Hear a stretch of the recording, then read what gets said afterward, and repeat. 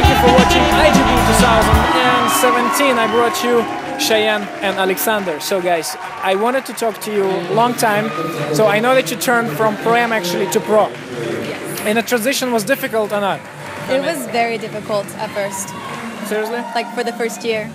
For the first year? Yeah. I saw you pretty confident. I mean, it was like, when I saw your comps, that was pretty cool to me.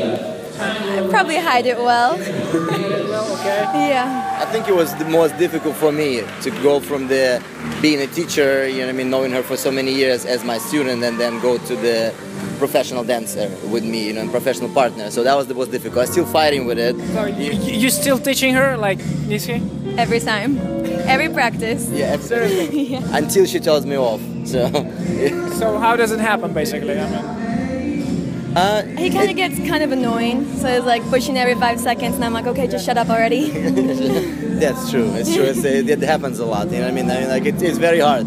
I know only a few people did. I know Corky and Shirley did at some point. You know what I mean? When she was a teacher, and then she had to become they had to become professional partners. You know what I mean? The Beata used to be like that too. So and then she became professional partners. So it's quite few. You know what I mean? Yeah, quite few dancers out there who become. But long term, I'm actually not regretting a second of it. You know what I mean? Absolutely. You know what I mean? We're not talking about our regrets at all. No.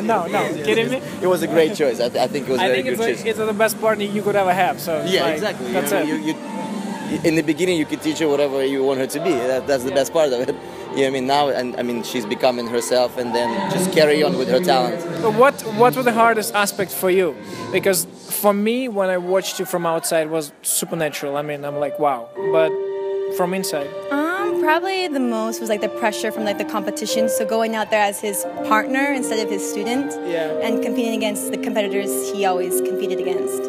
What about in terms of competitions? I mean, as a Pro-Am, you danced all of them, Emerald, Embassy, and Millennium. But as a pro, was different? It was a lot different. Like as a Pro-Am, there wasn't that much pressure, you know. But when you're dancing with your teacher now as the partner, there's a lot of pressure.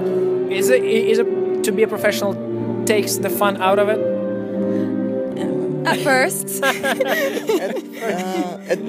feel like the first 6 months were a little bit because we didn't have really expectations, so we just kind of like, let's just go and do whatever, you know what I mean, and just see how it goes. And then when we start making international UK finals, and then one step, like 1 mark away from Blackpool final, then you like realize, oh, it's actually working out pretty good.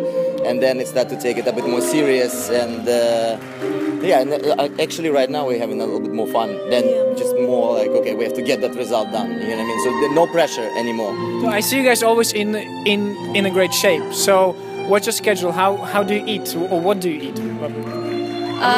Especially with traveling. I mean, with traveling, it's hard. I mean, like I have to get like our teacher. I mean, our main teacher, Shirley Ballard. She always tells me I have to lose another 5 pounds, another 5 pounds, another 5 pounds. So like I actually had enough of it last year, and then I got the personal trainer. I was like, okay, that's the goal, that's where I need to be. So it's the first time, like actually 3 months ago, when she told me, it's like, oh, you actually look good, in a good shape, right for Blackpool, the best you've seen me.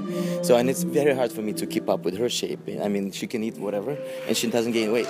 She doesn't. She can eat as much as, like twice as me. I would say she doesn't eat. No, that's the funny part. She eats a lot, but she doesn't gain anyway. So that's unbelievable. Lucky for her, but not lucky for me. I have to keep myself all the time up.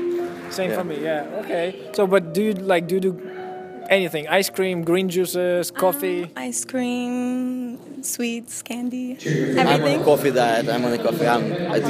I have to teach so many lessons a day and practice, so it takes a lot of me. So I'm on a coffee diet. Do you guys, how do you deal with traveling and practices? Like, what's your schedule look like right now? You do travel every weekend and? Yeah, we usually teach like half the week, and then the other half of the week we go to a competition, and then same thing. So we usually practice in the morning. Like 3-4 hours in the morning while the kids in school, and then we go. I also teach at BYU, Brigham Young University, sometimes in the morning. So I go there first, and then we go for practice. And sometimes we have a personal trainer before that too. So we go like 2-3 times to personal trainer a week too. And on top of that, it's in the mountains, so really high altitude. So that helps a lot. Oh yeah. Yeah, it very helps a lot. You know what I mean? Like everywhere you go after Utah, easy. 6, 7, 8 rounds, very easy. Thank you guys for your insights. Ladies and gentlemen, stay for more news from IGB 2017.